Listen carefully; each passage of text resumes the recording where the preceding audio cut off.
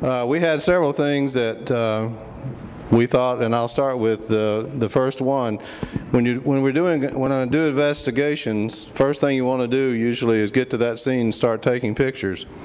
So the way you take pictures, the way I developed taking pictures, if that incident occurred where that lady is in the red in the center table, if that's where the incident actually happened, I would start taking pictures from where I'm standing, for example. I pick north, south, east, and west, and I start moving in that direction, taking pictures of everything that could be in my camera view at the widest angle. And then once I get to that table and take the very particular thing that occurred, then I go to the south side of that table as far away as I can and start taking pictures, moving in a sequential way, coming in from that direction, then the east and the west.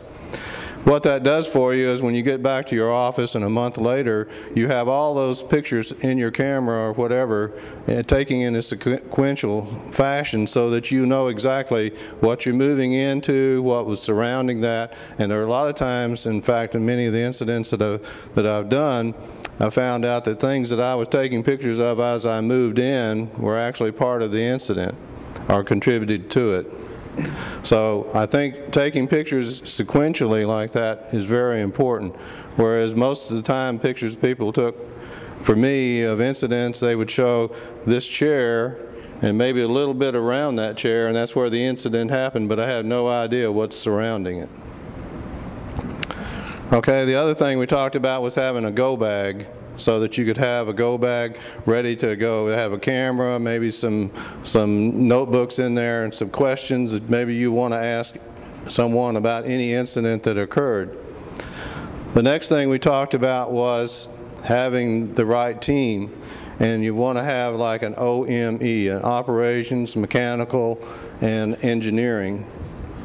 And a team facilitator. These are for major incidents. For minor incidents, you may only have 1 or 2 people.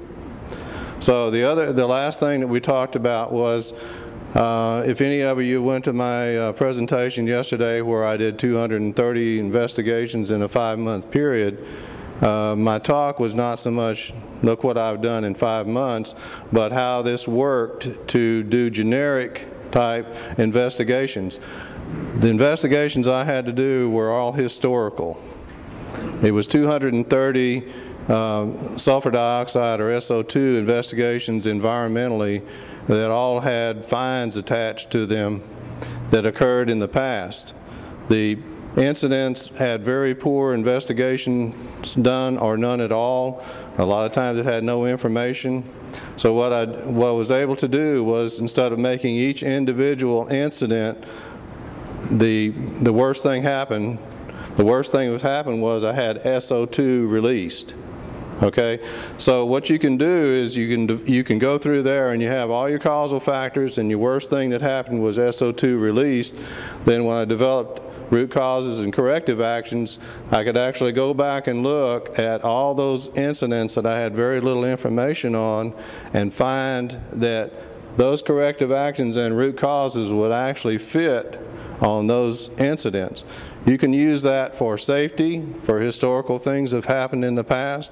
Instead of looking at each individual incident that occurred and saying the worst thing that happened was, you know, somebody broke a finger or whatever, you can look at all that and say, we had lost time injuries, what all contributed to that, or injuries. You can do that for economics. If you want to improve your economics, you can do that for optimization if you want to improve optimization. So that's the main thing that I learned in doing those 230 investigations, was how you could go back historically and develop a whole generic system that could actually give you some very valuable data. So, thank you.